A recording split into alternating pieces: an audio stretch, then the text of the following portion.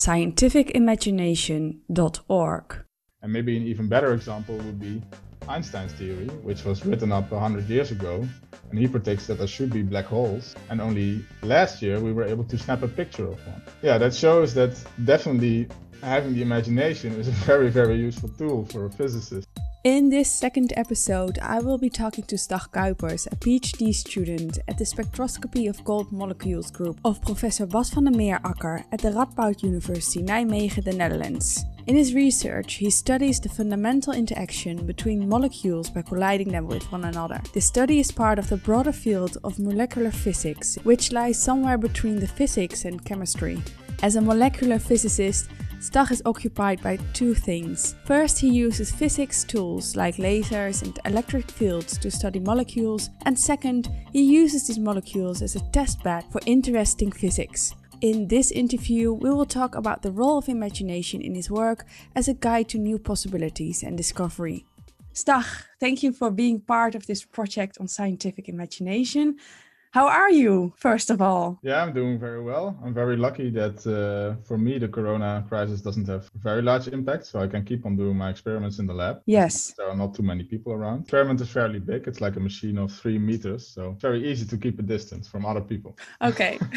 So please, could you introduce yourself? What is your background and your current occupation? Yeah, so you already gave a pretty good introduction. So I'm a PhD student at the Radboud here in Nijmegen, and I started my studies also in Nijmegen, and basically in the same field as I'm in now, so at the intersection between chemistry and physics. For my master, actually, I kind of wanted to do something else because I was interested in theoretical physics. So I made a swap there with a good recommendation of my professor at that time. And well, in the end, it didn't really turn out to be so great because if you do theoretical physics, you're left alone with your imagination the entire time. And well, that's not something that was very right for me. So I wanted to have this balance between experimental work and theoretical work. And this is something that works really well for me and that I'm now back to. And I really love it. So, what was your biggest motivation to follow this path throughout your study and career? There's sort of an elegance to the theoretical physics and the complete mathematical description that I wanted to get better at. Actually, also see if I could do it. But yeah, it's really, really hard. But I really wanted to pursue that. And in the end, I ended up with an internship actually at sort of a computer science / mathematics department. And this was really cool. The main drive for most of these decisions I took during my career have been based on the interest I had at that point, which I think serves a researcher very well. I think so too. And now you're doing very interesting research. Could you elaborate on your current research? Yeah, definitely. So what we do is we collide molecules, right? You already mentioned this, and this might be very abstract to most people, but you might know that everything around us is made up of atoms, and some of these, they group together and they form molecules. The only reason the world around us is so exciting is because all of these molecules are all the time in motion. So for example, water, it's made up of 2 hydrogen atoms and 1 oxygen atom, and in water, they constantly bump into each other, and that's actually what makes it liquid. If they would have a stronger interaction, for example, like sugar, they make a solid, and it doesn't flow anymore, but rather it breaks when you drop it. So the way molecules interact and basically the strength with which they hold on to each other, yeah, that's what makes up our entire world. And the fact that they move, yeah, makes it such that there is interesting stuff to look at happening around us all the time. One thing we haven't talked about yet is that in some cases when molecules bump into each other, it's actually such that their bonds break, these atoms rearrange, and we form completely new substances. So this is what would be a chemical reaction, right? So I just want to illustrate that everything happening around us is a result of these molecules interacting, feeling each other, reacting with each other. So what we try to do is we study this in an isolated way, as every experiment, right?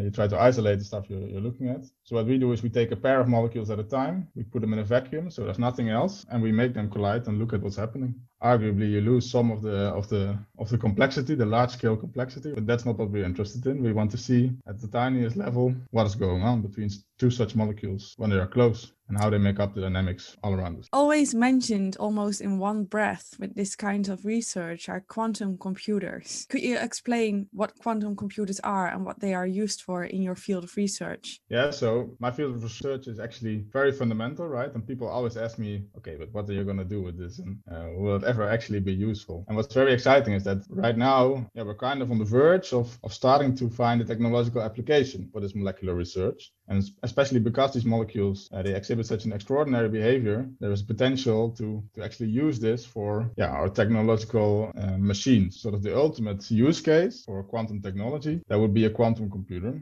And this, well, at this point, hypothetical machine has been envisioned already, let's say, halfway through the last century.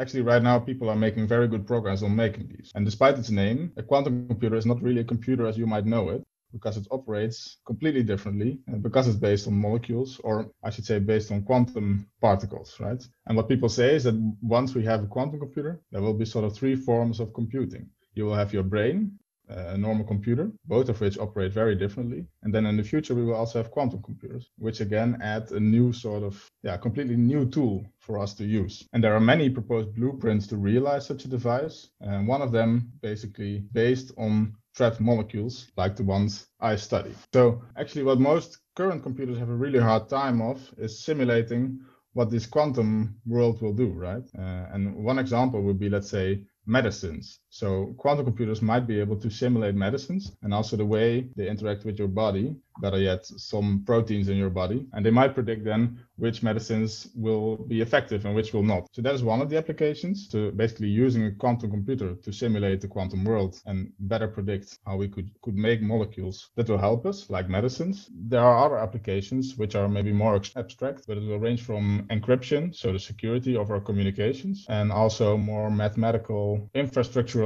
problems like the traveling salesman problem. So that will be the problem where you want to find the shortest route in between, let's say, 100 cities. Is it about efficiency then also? Yes, very much. Yes. So current computers have a very hard time calculating these sorts of optimal outcomes. Yeah. And as a result, we sort of have approximations. But quantum computers could be able to do that in a much better way.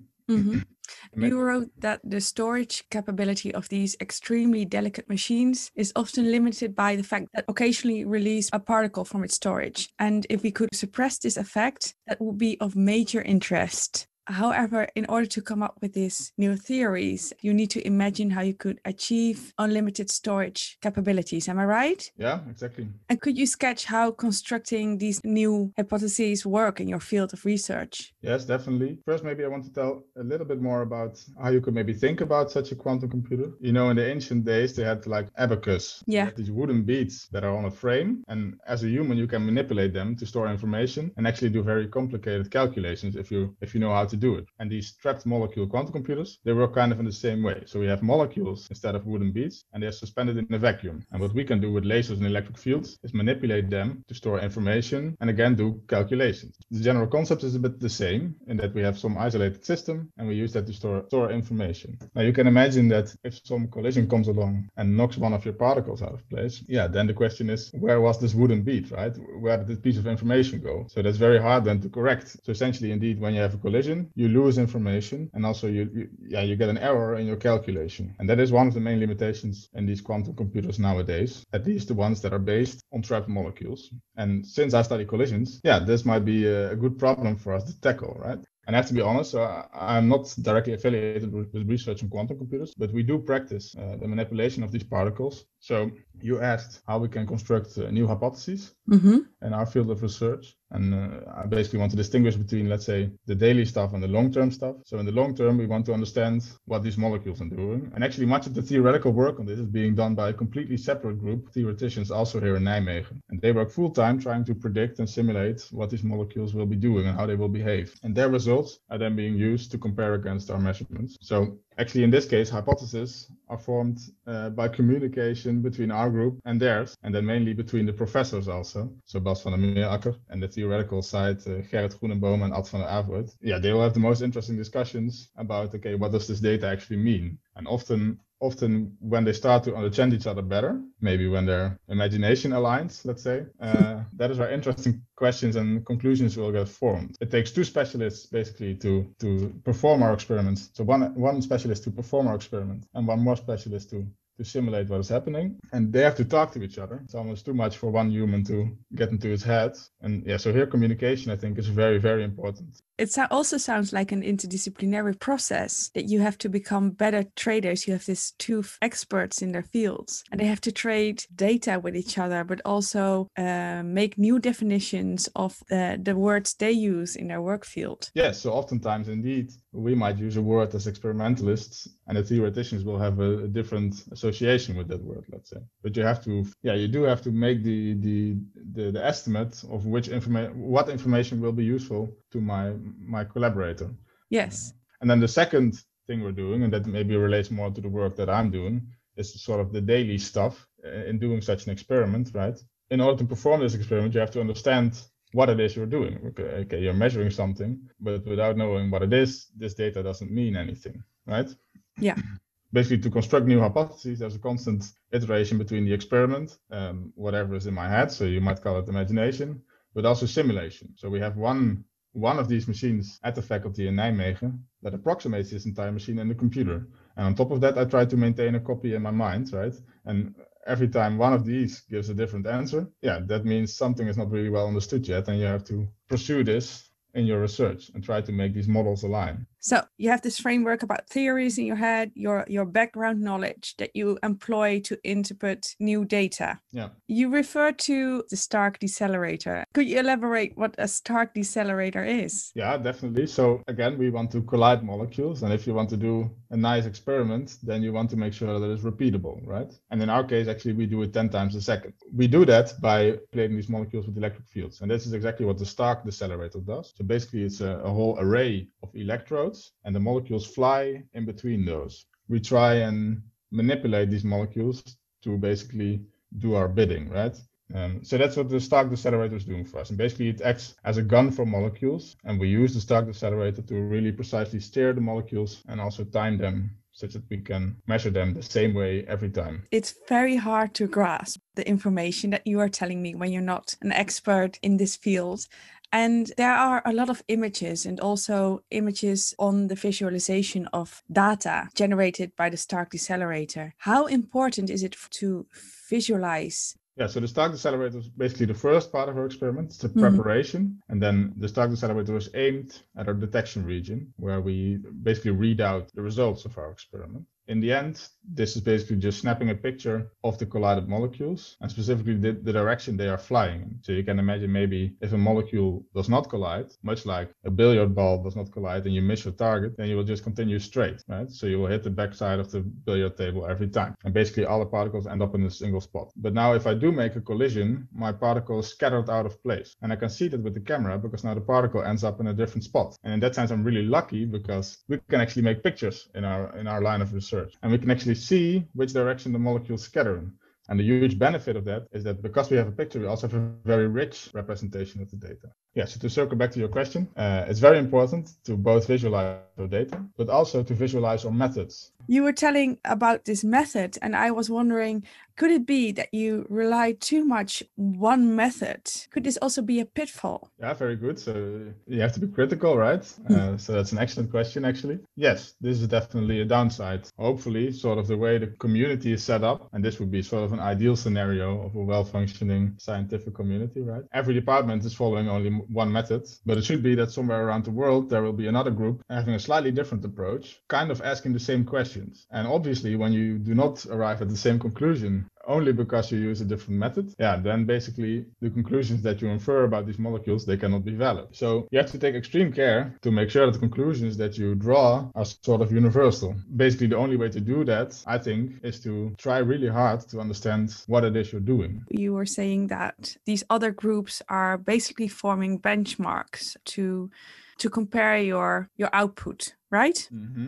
Yeah. And you were also mentioning that these theoretical physics are very much based on only using imagination. There's this skeptical challenge that every single one of us have their own way of working through an imaginary scenario. So you can never come to justification. So is this a problem that imagination, as employed in natural sciences, has no benchmark outside imagination itself? It's a very philosophical question. So no, it's very interesting and I really want to answer it. Yeah, it's a good question again. Yeah, so there will then be a difference between, let's say, thought experiments in science that will always stay thought experiments, then there's a separate group in which theory sort of moves ahead of the experiment. Yes. So doing experiments takes a long time, especially if you look at, for example, CERN in Geneva, right, where they have the Large Particle Collider. Yeah, to build such a thing, it might take 10 years or even half a decade, right? Yeah, in this case, it's a very good idea to start with your thought experiments before the experiment finishes, because you can move much faster in some cases. But then at some point, you need, again, theoretical validation to show that your models are actually correct. So I'm not sure about the years here, but somewhere before, let's say, 1980s or so, there were lots of theoreticians making amazing models on these particle physics that they are doing in CERN. And only somewhere in 2012 or so, they discovered, let's say, the Higgs boson that could then validate this model. Well, every time this happens, that a prediction is, let's say, 50 years in advance of a theoretical validation, yeah, that's amazing. And that actually shows already that these thought experiments definitely do have value. And maybe an even better example would be Einstein's theory, which was written up 100 years ago. And he predicts that there should be black holes. And only last year, we were able to snap a picture of one. Yeah. That's crazy. But yeah, it's awesome. That shows that definitely having the imagination is a very, very useful tool for a physicist, because you need to have imagination to sort of dream up. You had a very nice quote in in the document you sent me. Let me look it up. Imagination might be regarded as attention to possibilities. Yeah, I really like that, because that's exactly what it is. You want to think about everything that might be possible, and then by exploring these and kind of deciding which of these is the most plausible or the most interesting, you can direct your research and try and validate one of these possibilities. Yeah, in that case, imagination is huge and essential also. Yes. Because you cannot always do experiments, try to explain what is going on, and then move on to the next experiment. Sometimes you need theory to move ahead and say to experimentalists, this is what you need to do, and check that it's right. And maybe it's not, but that's then also, again, an interesting result.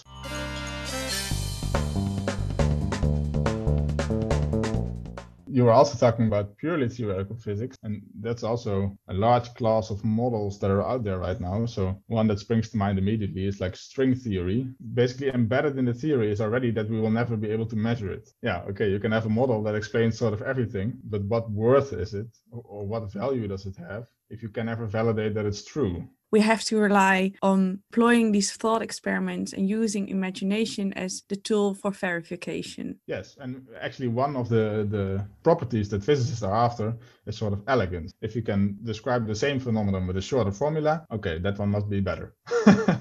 Right? Yeah, in that sense, maybe if you cannot really test the model, but it does include everything in an elegant way, maybe that's enough. But oftentimes in these models, you have to, let's say, go to a new level of abstraction.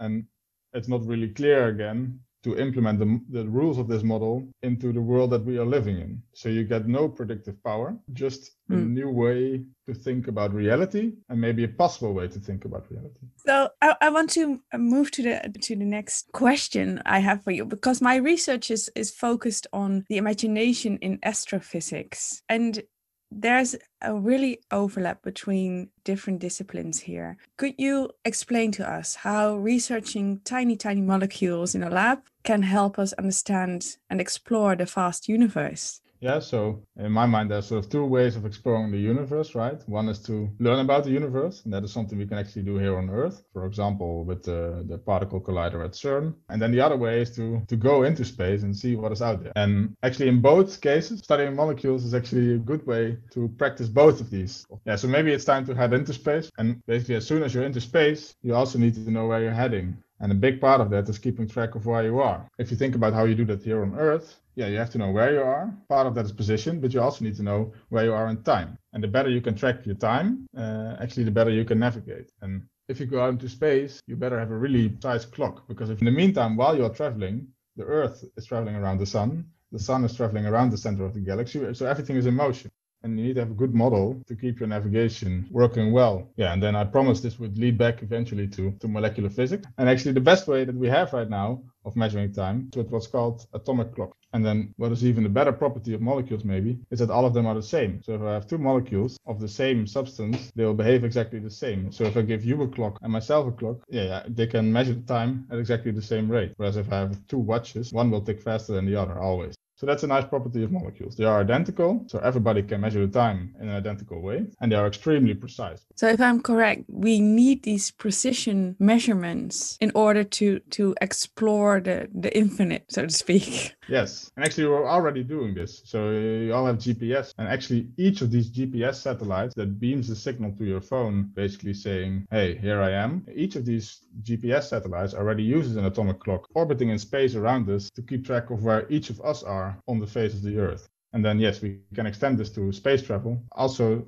kind of space probes that we send out to, let's say, other planets, maybe the edge of our solar system. They already all keep track of time by using atomic clocks. And this is an innovation that's, basically from the field of atomic or molecular physics. And you read the article, right? There was this article about the new molecules found on Saturn. Yes. So that's actually another way of studying the universe while staying here on Earth. Look at planets. We have an amazing telescope. Some of them are in space and some of them are located here on Earth. But you can look at planets. And okay, then you can snap a picture. But how then do you know that a certain molecule is present there? And every now and then in the news, you will see a new article of people saying, oh, we found this molecule. It's over there and it might point us to life. So indeed, one of the most recent ones is phosphine on Venus, or carbon-3, hydrogen-2 on Titan, which is one of the moons of Saturn. And then the exciting thing every time is that maybe these molecules are made by some sort of life form, like we here on Earth exhale CO2 all the time. So how do they do it? Well, basically they look at the atmosphere of such a planet and they place a prism which separates the light. And then if you look at the light, and especially at which colors are present and which are missing, you can actually infer which molecules are present there. And this is something you can do here on Earth as well. A rigorous way to go about this is to do experiments like we do, where you have some molecules traveling through vacuum, and you basically research them with a laser. So you give them one color at once, and you see if the molecule absorbs it or not. And then you move on to the next color. And you do this basically for a full range. And then in the end, you have what's called a spectrum. And for each molecule, you can basically see its fingerprint, basically which colors it likes, which ones it doesn't like. And then you can compare this to observations of other planets, and you can say, hey, this fingerprint matches, so apparently this molecule is present there. And that's actually the way they do it. So there are experiments in labs much like mine, and actually in Nijmegen they have a huge lab to do this. It's called the Felix Laboratory, and here they are constantly putting in a new sample of molecules, measuring the spectrum, and sometimes they directly collaborate with astrophysicists to basically explain one of the features they are seeing on some distant planet or distant star, or sometimes even around the meteorite. As soon as meteorites enter our solar system, they heat up because of the sun, and they will emit or they will evaporate tiny bits of gas, of water. And also in these meteorites, they can look at which particles are present there. And one of the really surprising things people found over the past years is that sometimes, or actually surprisingly often, these molecules or these comets, they contain molecules that are thought to be essential for life, like DNA or proteins. One of the theories that is out there now is that actually life got introduced by meteorites crashing into Earth, bringing these molecules to us. It's very interesting because where did these come from? Is there some other life form out there that got destroyed and these bits of their DNA are hurling towards us, starting life here? Or, nobody knows, right?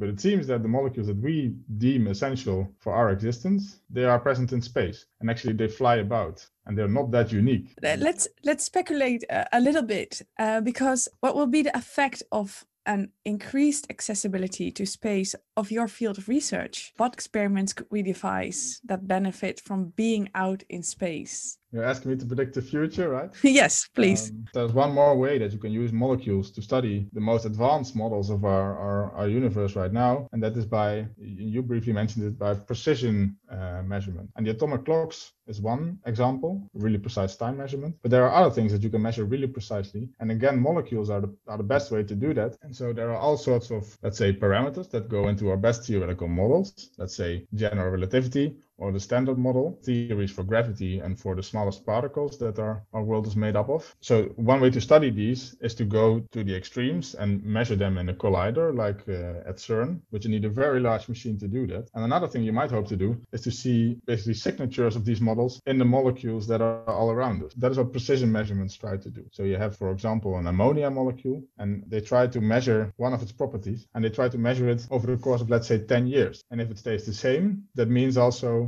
So basically that the model that we used stays constant. And if it's changing, well, apparently there's some time dependence in the model, and you have to include that.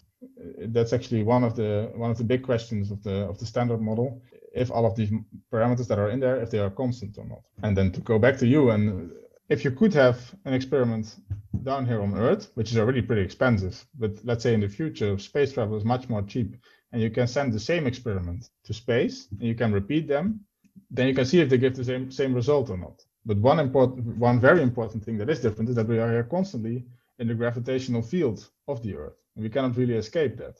And sort of one of the underlying assumptions of general relativity is that a correspondence between being in a gravitational field but freely falling in that. So let's say you jump off a building, forget about the impact for a little bit, and say you're cruising through the air, it should feel exactly the same as if you're hovering out in space. Maybe sort of intuitively that makes sense, but Einstein was actually the first to realize this, that if you fall, you are weightless. And if you are in space, you are weightless too. But yeah, it's very different because we were very close to the Earth, and there is this gravity pulling us towards the Earth very fast. Whereas in space, you're just at a standstill, not being accelerated, and still you feel the same, namely weightless. And Einstein was the first to realize this, and he says that there should be no difference in experiments or in physics or between falling in a gravitational field and being suspended out in space with no gravitational fields there. Mm-hmm. And this is sort of an assumption that we could test. Clearly for, let's say, everyday objects like a rocket, this is the case. As far as we can tell, a rocket falling down to Earth behaves the same as a rocket being suspended in space. Namely, it's weightless. But if you could do a really precise measurement, then maybe you could start to pick up on differences. And this then would hint towards, let's say, departure from the theories of Einstein. Maybe something a skeptic would say is, if they've held up for 100 years, well, apparently they're very good. Why are you looking for deviations from a theory that is so perfect? Yeah, why? Yeah, and the reason is actually that right now there are two theories that I already mentioned before, general relativity and the standard model. And general relativity then describes basically the large objects in our universe and gravity. And then if you zoom in towards the smallest scale, you will have quantum mechanics and eventually the standard model that describe the very tiniest things and how they interact. And at the moment, these two are not really, we cannot really make them meet. So there are two theories talking about different regimes, namely the very big and the very small. But we know there is an in-between, right? I mean, we are living there. Yeah, there's not really an obvious way to combine these two models. And you're saying that with testing and with experimenting or constructing these experiments in space, we could make them meet. Well, it's sort of an underlying assumption of all these physicists that there should be one theory describing all of this, right? Because one theory is more elegant, so why wouldn't there be? And we have no idea how to do this currently. But trying to do measurements and seeing where each of these two theories breaks down, like the experiment I just described, yeah, that would be a hint for theoreticians to start looking and to focus their imagination towards, come up with a way to indeed combine these theories in the end. Mm-hmm. But all of that is based on the assumption that they should meet. So nowadays there's this guy, Wolfram, and he has started what's called the Wolfram Physics Project. His main premise is that the universe is kind of an algorithm that constantly runs. And that is then also why we perceive time, is because this algorithm is running all the time. And he was a physicist. Yeah. And then he basically completely focused on this computational stuff. And now he's coming back to the physics, saying physics should be computational. You know what I'm wondering about? Because everything nowadays seems to be an algorithm. Yeah. And I want to know then, as a philosopher maybe, what is the definition of an algorithm? So an algorithm would be some recipe, step-by-step guide to doing something. Yeah. And yeah, why would that something not be live out the universe? But yeah, okay, but then it's just a buzzword. You know what I mean? You know what I'm... Yeah, I do know what you mean. Well, in a sense, we as physicists have claimed for a very long time that the universe is sort of computational, right? Because we are constantly in search for formulas that can predict the future, basically. We want to say, I have a model now and I can input whatever I want, and then it will give me a result. So basically, I'm predicting the future with these formulas. I can say if I throw a ball, it will land exactly there, because that's what the formulas tell. So physicists have already claimed for a lot of years that the universe is computational. It operates by certain rules. So actually the step towards saying it has to be an algorithm is not so large. Yeah, because that computationability is actually already in there. And actually the fact that the universe could be an algorithm is sort of a weaker statement than saying that it needs to be computational. Because as I just said, if you have a formula, you can predict the future. But in the theory of this Wolfram guy, he says, well, yes, the universe is an algorithm, but the only way to know where it goes is to let the algorithm run. So there is not necessarily a computationability, but there is a, let's say, determinism, some structured way to go forward in time. But there is not necessarily a way for us to know where it will end up. In that sense, this is actually why I started this, why this topic came to mind. He says that both of these theories of general relativity and particle physics, they are sort of subdomains in which it is possible to find formulas. But in between, you just have to follow the algorithm and basically follow the flow of time and see where it leads. So he will say they shouldn't meet because, and he calls this computational irreducibility. So there is no way to look at it and formulate a theory, that will give you, let's say, answers about what the future will look like. So the only way to know how the future is going to be is to live it out. Try to stay alive. It's nice that in this framework, at least there is the option of these two theories not meeting.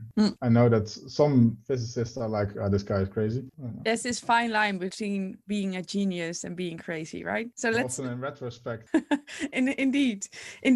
With this question, I think, or with this speculative part, we've come to an end of this interview.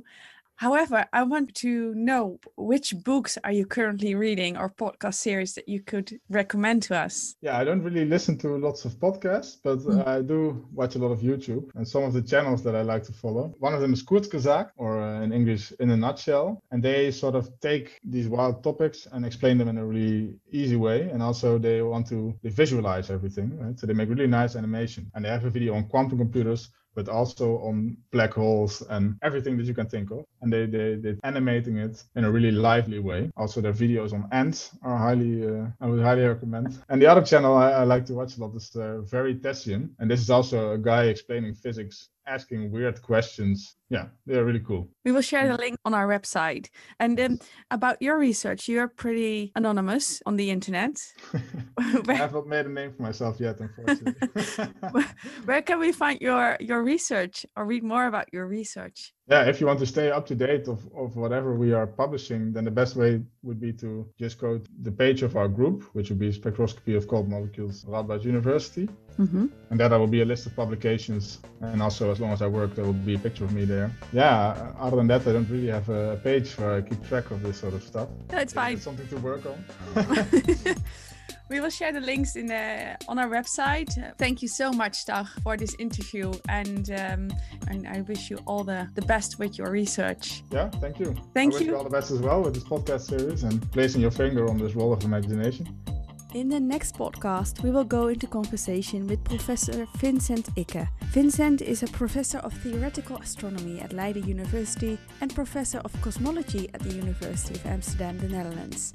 He studied theoretical physics and astronomy and obtained his PhD with the thesis Formation of Galaxies Inside Clusters. What role does he consider the imagination to play in his work field? For more information, links and show notes about this podcast, visit scientificimagination.org.